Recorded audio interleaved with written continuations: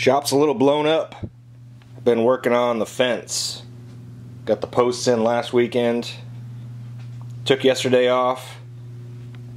Start running the boards. That's my offcuts. I'm going to sell those on the black market. Today's drum shop though. Oh shit, where's the truck?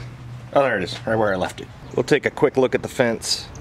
If the contractor doesn't ghost me, this whole retaining wall is coming out for block wall and granite steps. Here's the side fence I've been working on. I went with metal posts because the old fence was cedar and it rotted out within a decade. Now I live a mile from the ocean, so I'll just be dealing with a different animal, corrosion instead of rot probably. Brackets hold the wood, supports it on the bottom. Build the gate first before I cut those boards. Then I'm gonna do board on board. If you just run one row, they end up shrinking and you get gaps. So if you want full privacy, board on board. Looks like I beat the big guy.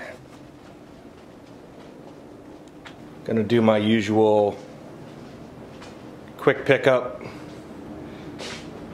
See what we're gonna get into. I imagine he'll work on the finish. I'm probably gonna tear into repair work for cash flow. And this might be the wrap for that Bollywood snare we started months ago. We'll wait to open that. Bill finally got to a place where he's happy with this practice pad design. So you got the bottom ring of 1/4" ply, and he wasn't getting the snare response he wanted. He needed them pressed against the head. So he came up with this spring-loaded press plate. These are from toggle bolts, butterfly bolts that you would use in the wall.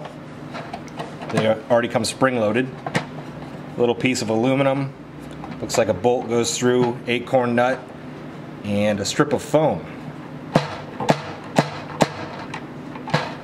And those are screwed in to the side of the shell. Pretty clever. For muffling, looks like some upholstery foam. Tried to cut it out cleanly on the bandsaw. This is the kind of stuff you'd probably need like a hot wire, but no need to spend time making more tools. So this is ready to ship. Get some cash. Cash flow, baby. These are the patients. The two sparkles are rewraps, and I guess they're a little out of round, so the heads are binding a bit. So I'm gonna strip them down, trim the wrap down. This one, I think, is getting new bearing edges, maybe a tweak to snare beds, I'm not sure. Just gonna get all three stripped down while Bill is finishing a drum over here that he oiled yesterday, and I think he's veneering the outside of these hoops.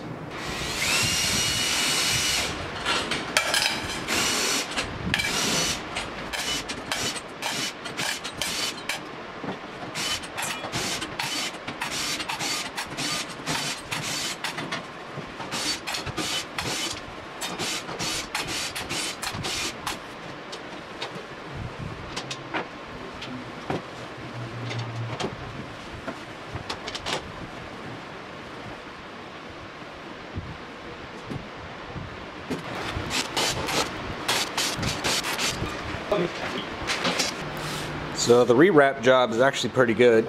Adhesion is great. I would have put the overlap under a lug. Bearing edge is a bit iffy. This one has apparently all of its original screws. This one has almost all the original screws. That one is not. And it boggles my mind that Slingerland, they'll use pretty medium-sized screw for all their lugs, but they use these wispy little bolts for their strainers, throws, butt plates. They're always too long. And this side uses 9 of the little bastards. Really? Got some problems with this little Ludwig. Some delamination. This side isn't that bad.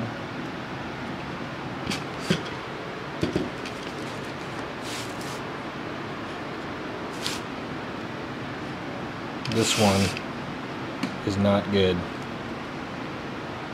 This whole thing's mushy. That's right where the throw off is. 2 of the 3 voids glued up, clamped.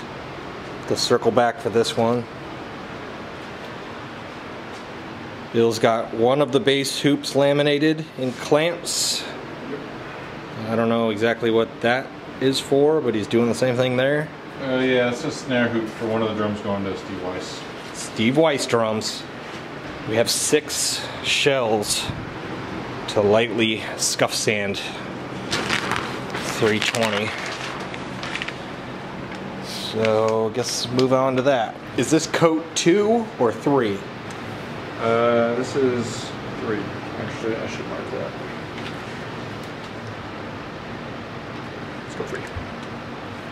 So as we learned the other day, spraying reactivates the contact cement, and the veneer likes to curl.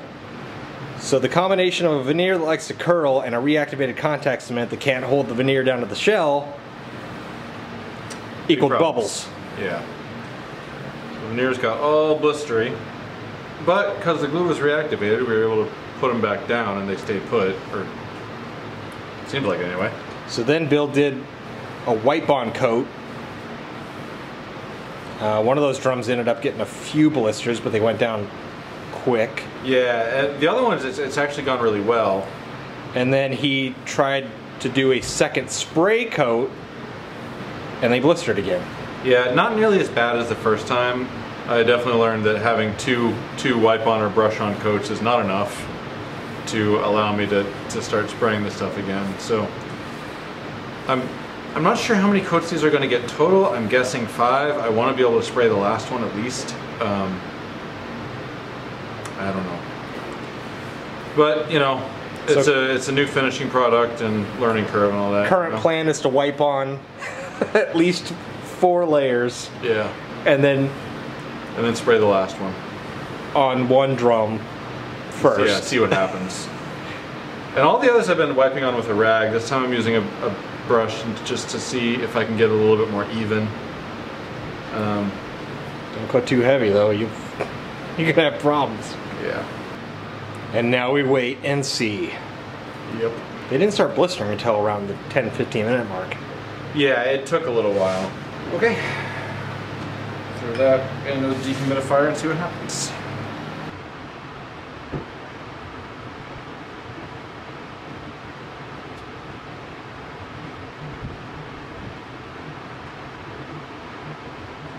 Three at a time, or number 3 being done. He's brave. Yeah. Well, I mean, there isn't much choice at this point, but Marsh's got to get on there, so just have to do it and deal with it. In other news, it looks like this eucalyptus stopped splitting, so that super glue treatment worked. Yeah, that has been the most insanely difficult project. But I think I'm finally on the right side of it. It's being sprayed with Total Boat Lust. Wrap cutting. Bill has a little jig. It's basically plywood base with a standoff and a razor blade on it. Yeah. It's like that. Yeah, I mean, I think it'll work. I've done this before. I've just never done it on a drum that I didn't wrap.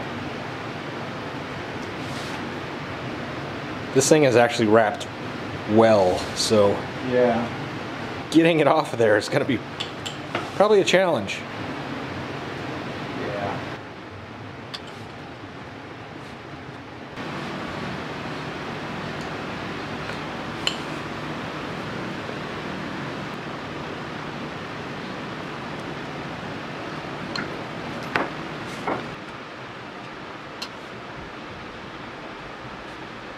This area has 2 separate laminations in different plies. This is a Ludwig shell and it is garbage. Hopefully it's inexpensive, because this is junk. Just pushing it down on those seams, these edges are being recut.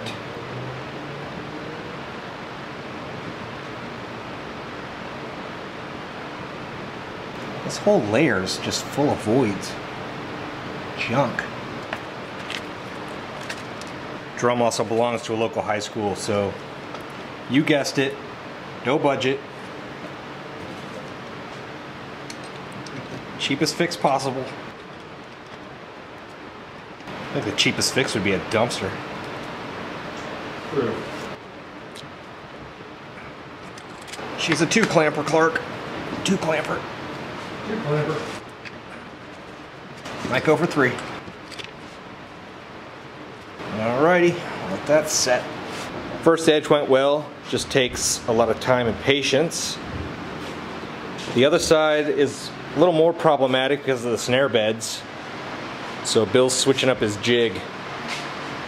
Swapped out the regular razor blade for a rotary blade. Clamped the jig to the table and turned the drum, and he's Pretty low. we're thinking that'd keep the drum, I mean, from rocking. Oh, that's gonna be a problem. yeah. Yeah, because normally I have this on the inside as something to press against, whereas now I don't really need that. You could also spin your jig around because the blade's hanging off. Yeah, because I don't think I need something like that. I'll just turn this around and put this. Yeah, that'll probably work. That should do her. Let's see if it actually cuts anything. I see the faintest line. I mean, it definitely scores it really well. Yeah. It's hard to tell how deep it's going, but it's working at least as good as it did with the regular razor blade, so I'm gonna go around with this a few times and see what it does. I like the inside of this shell. Steam bent, good coloring to it. Yeah, it looks really The nice. scarf joint's a piece of dog poop. Yeah.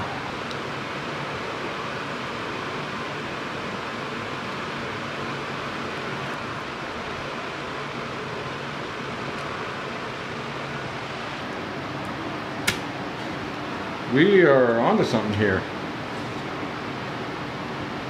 Let's see.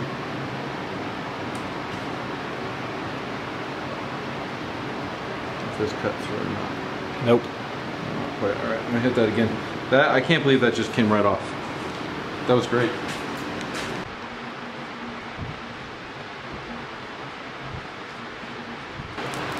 Yeah, this is so much better.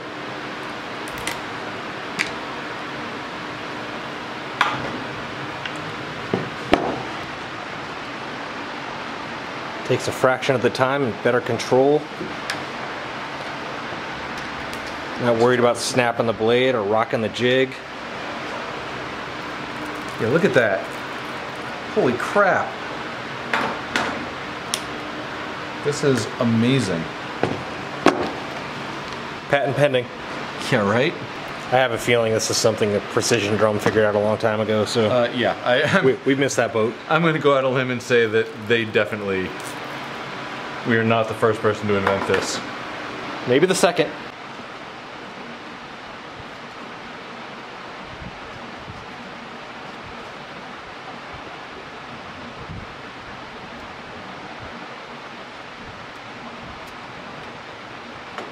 I think the thing I like about this the best is there's no way for that blade to slip up in a no-no zone. Yeah. Yeah, me too. This is way more accurate and safer than how I started this project. It's okay.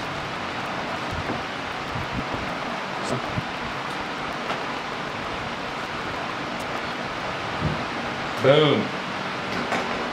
I'm gonna finish the inside of this shell, wipe on poly.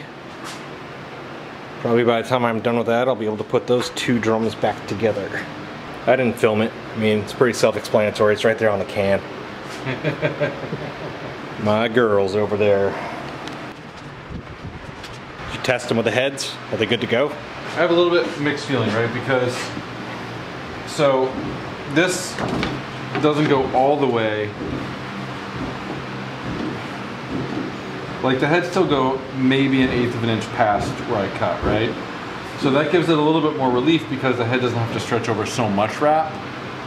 but I could fully alleviate the problem if I took this down, but then if I go too far, we risk being able to see the cut under the head. So it's like, I'm not exactly sure if I should take off a little bit more or let it be with the amount of relief that it's got. My inclination is to let it be. Test the red one. That was the one that was tightest. Yeah. If we wax up these bearing edges really well, that might help it. Because like it goes on just fine, but you can feel it push past the edge of the wrap, you know? Yeah. So it's still snug when it's on there, but it's not nearly as snug as it was. It also... A little bit of separation between the shell and the re-ring. Probably wasn't enough to cause that binding though. No. You know, I think this will be fine. They don't need much of that.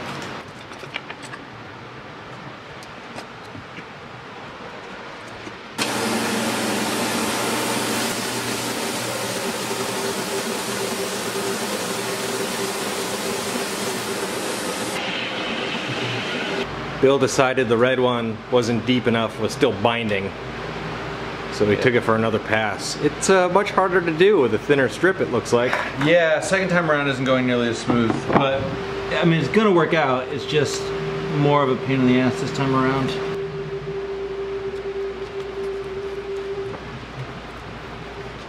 Meanwhile, I've got green boy put back together. I gotta tune it up. Ish. One down. One to go. Not sure what's going on with that one. Bearing edges and snare beds and crap like that. Oh, this? Yeah, and then he asked for cable snares. So I think I'm just gonna do like a pinch bar like I did for that 17x17 rod tension field drum I made for that dude. I made that pinch bar on one side. I think I'm just gonna do that for the strainer side and then just use guitar strings. I think that'll actually be pretty cool. And that's the kind of like, you know, kind of orchestral vibe you want, so it'll be cool. Got the red put back together. A couple leftover parts, don't know what that's about. It's actually a split washer that didn't need to be where it was, and a bolt that was too small. Bill found another delamination on this, so got it clamped up. I think he top coated another Hellcat. Yeah, there's 3 more drying now. This is probably dry. Yeah, that's probably good to go. There's a mahogany drum like this too that's all ready. So both of these hopefully I can put together this week, and then the other Steve White's drum should be ready to wet sand and buff in a couple more days. It's just sitting for the varnish here. Veneer had to be ordered for those hoops. Yeah, well, those 3 are going to be for the Hellcats. The one sitting over there is for Piscataway Rangers, which needs rosewood. So I veneered one with the last piece of rosewood that I had, which is what this is. And then I just ordered some more, which is Bolivian rosewood, not Honduran, so it is in fact legal. What's up with this thing? This is that pearl free floater that Tom Evans brought me like a year and a half or 2 years ago now. Last time I was at a muster, and he was just like, do something cool with it, bring it to the next muster. And then COVID happened, so there hasn't been a muster since then. But there will be soon, so I'm gonna veneer it. Yeah, that's been working out really well for us. Oh Jesus. I'm gonna veneer it with something cool and powder coat the hardware, and it'll be a kick-ass marking snare. And more orders keep coming in, so I'll cross one off and he'll put 2 more up, which isn't a bad problem to have. It's just... No, it's good. We just gotta, like, once the Hellcats get out the door, it's gonna help a lot, but that is just a monster project. Yeah. Almost left you hanging on the Bollywood snare. It's still sitting there. That box was not its wrap. That box was a shell tube. Something that we couldn't get directly from Keller, so we ordered it from Precision. Precision, good dudes, and they make really cool shop jigs. Bill bought a new toy because, you know, he needs more projects. Right? Been working on the slide. Oh shit! A seized up trombone he's been working on. Yeah. Man, that is gnarly. I've been trying to get this slide out of this F attachment for 3 days. Finally just came out. So, is that from just sitting around and condensation, or is that because someone didn't clean spit out of their instrument, or both? Or it's a few different things, but yeah. So it's oxidation, which is made worse by whoever was the previous owner of this horn. Clearly had very, very, very acidic body chemistry. This was obviously a marching band horn used by a very sweaty person. So I mean, just looking at, like, the inside of everything is green, which seems like it would be gross, like mold. It's not. It's corrosion and oxidation, because, you know, when brass oxidize, like copper, turns green. So it has more to do with the acidity of the person playing it. Like, might not have been gross at all. It's just the way that it goes with brass instruments sometimes. So I'll throw this in the ultrasonic cleaner next time. So you paid a couple $100 for a horn, which could be valued at... Yeah, I got it for less than $200, and it's a $2,000 trombone, so that's pretty cool. I mean, it doesn't look like it right now, but when I'm done with it, it will be. That's the value of the, if you buy this model new, it's $2,200. And used, they always go for at least $1,000, but when I'm done with it, it'll basically be like new, so. It could be our new TV show, Horn Flippers. Yeah, right? Bill's side projects for when he needs something to clear his head.